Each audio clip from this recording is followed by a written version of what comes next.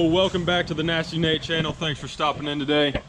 As you can see, we got something what you guys have been waiting for the Duramax. Obviously it's on the lift. We're gonna replace the shackles with 2-inch lowering shackles. Stay tuned to this video. Should be pretty easy. We do have to take the hitch receiver thing off, tow package, whatever you call that, because this shackle bolt has to come out and that is in the way. So let's get to it. That's going to be first, then we'll throw these on. Hopefully the 2-inch makes a difference and we'll see what it looks like. Hopefully it looks that much more nasty. Stay tuned. See this stuff, you know? When's it start? Okay. You just got to see this stuff.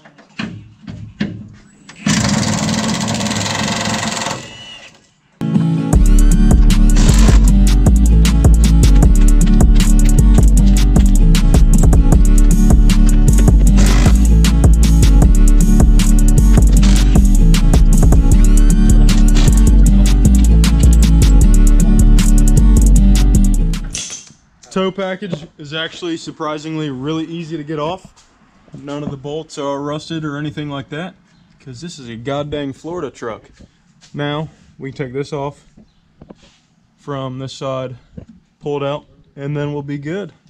We already have the axle jacked up with these things right here that are really convenient. If we didn't have those, I think we'd be screwed, but let's do it.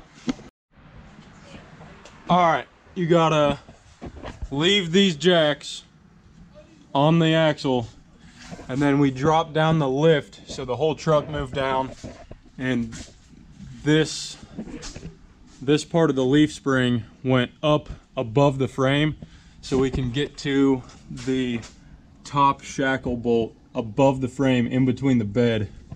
I'm gonna give this to my dude Ryan. He's gonna be my filmer. My dude Big B is gonna hold the wrench. Let's see what happens. All right, you ready?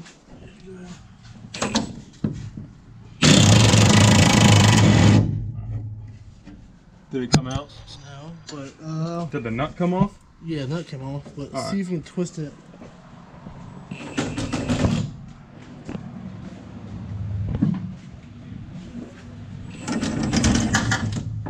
What, put pressure on, huh? Yeah, we'll just try to push that out. It'll probably just...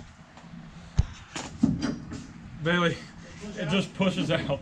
It does? Yeah. Oh. That's how it's done, boys. I'm gonna fall over. Let's get the new one on. All right, we gotta make this thing all the way low. I'm thinking. Much hole. Actually, we're gonna measure this and make sure I don't make it too low. Yep, we'll be right back. Doesn't look like much right now, but we're about to drop it down after we put the hitch back on. The shackles are on. It's really not that big of a deal once you get the leaf spring raised up to about here to where you can pull this bolt out to the inside of the frame. It's kind of hard to tell, but it's simple. And then this side's good. We're about to put the hitch back on, drop this thing down, see what it looks like. Oh yeah, don't forget, Mountain Dew Liberty Brew is out. It is slap. Get you one. All right, about to raise the lift up so we can get the jack things out. And we're gonna drop this thing down.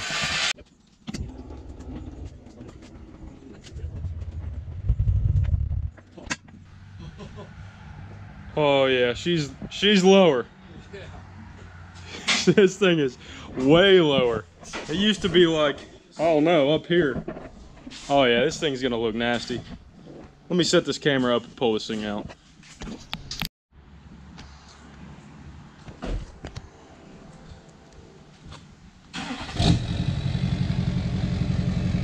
Sick.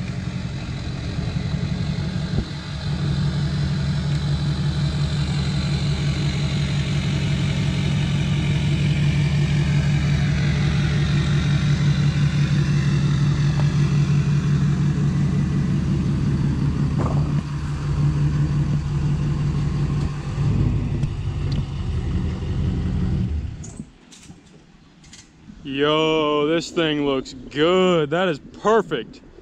exactly how we wanted it. Not any squat, just a little lower. God dang, man. This thing is coming along nicely.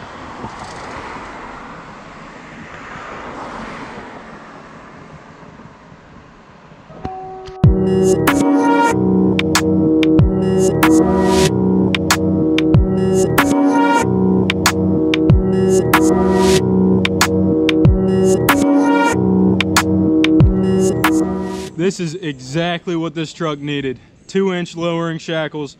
The front is completely stock height. I mean, that is perfect right there. This will probably be the thumbnail. That is nasty. For something so cheap, 50 or 60 bucks, took me less than an hour to put on. That's what you need right there. But look, the bed is like, you can see right into it now. It used to be like up here, and it was like annoying to put your hands on to sit here or stand here. Now it's like perfect. That's what you need. Next up, we need some center caps, some big old spikes for this thing. This thing will be looking nasty. Make sure you stay tuned to Nasty Nate for the rest of the center caps and spikes and whatnot. Comment down below if I should have gone lower or should have lifted it or something else, but stay tuned to Nasty Nate. We'll see you in the next one.